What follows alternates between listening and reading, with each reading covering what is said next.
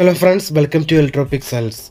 If you like our channel, please don't forget to like, share, subscribe and press the bell icon for getting further notifications.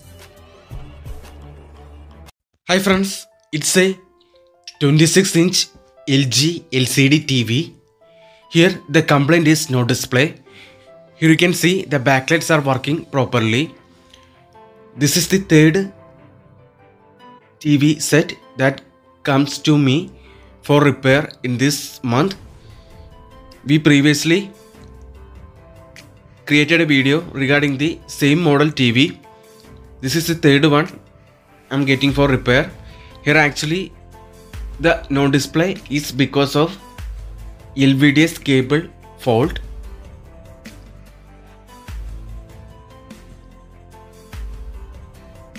See friends, this is the model number. Without measuring any voltage, I am 100% confirmed that here the fault is with the LVDS cable. See friends, this is the motherboard and this is the power supply board. On the top, here you can see the T-con board. Here you can see there is only backlight. This is the third one I am getting this month. Same model TV for repair. So here we first remove the T-con board metal frame. Now the next step is to replace the LVDS cable with new one. Here actually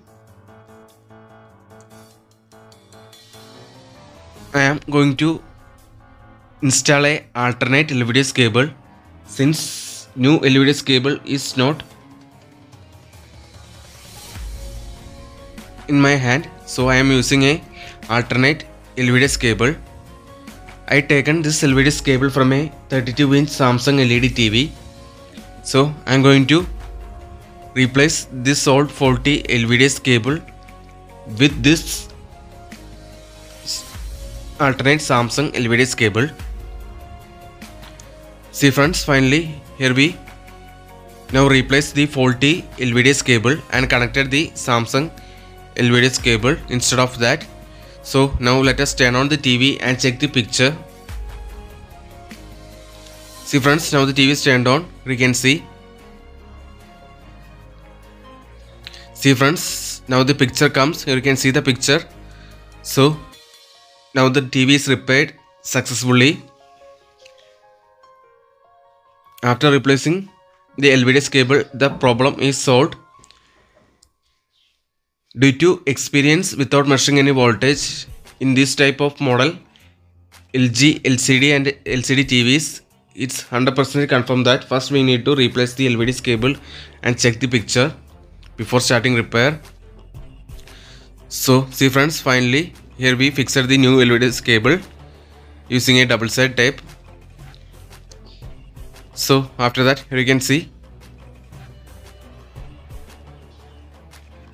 the TV display is back to normal and it's working properly. So finally now we can put the back cover and all screws back to TV.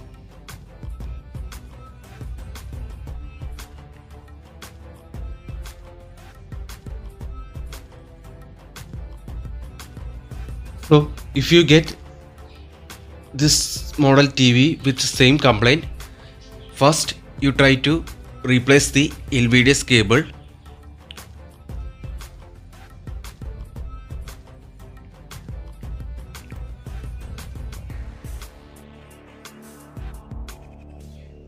See friends, here you can see the final result. Now the TV works properly. So hope you like this video.